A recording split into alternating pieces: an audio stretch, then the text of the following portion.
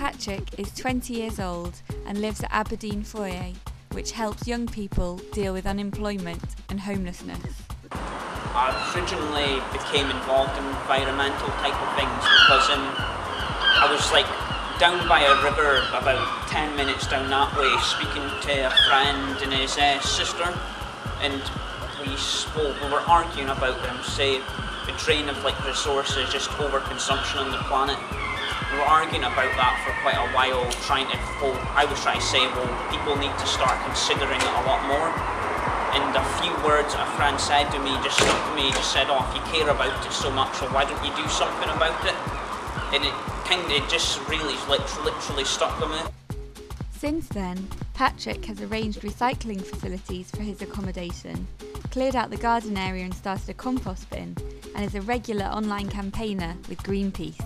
Since it's a supported accommodation, they'll view that as a business, and the same goes for, say, supermarkets and restaurants.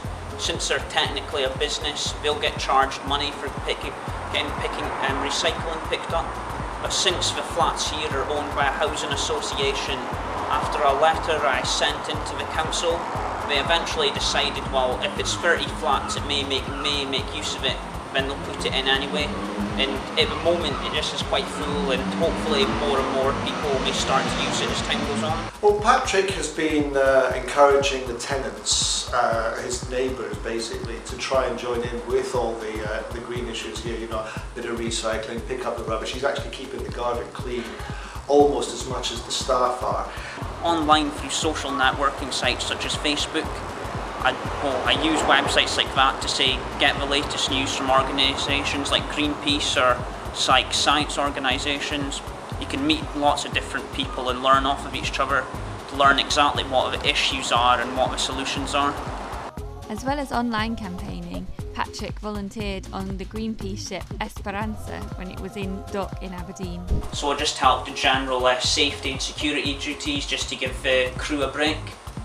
And it was good to speak to the crew, hear about their stories, what had been going on. Patrick is starting a college course in applied science in September and hopes to go on to do research that will help environmental sustainability. And well, every small little bit, just like throwing litter, pouring whatever chemicals down the sink, it all makes a small difference towards what the future and the environment will be like. So I prefer to try and encourage people just to take small steps, just to use more eco-friendly products, recycle waste, reduce waste, just so it's not going to do any damage in the future.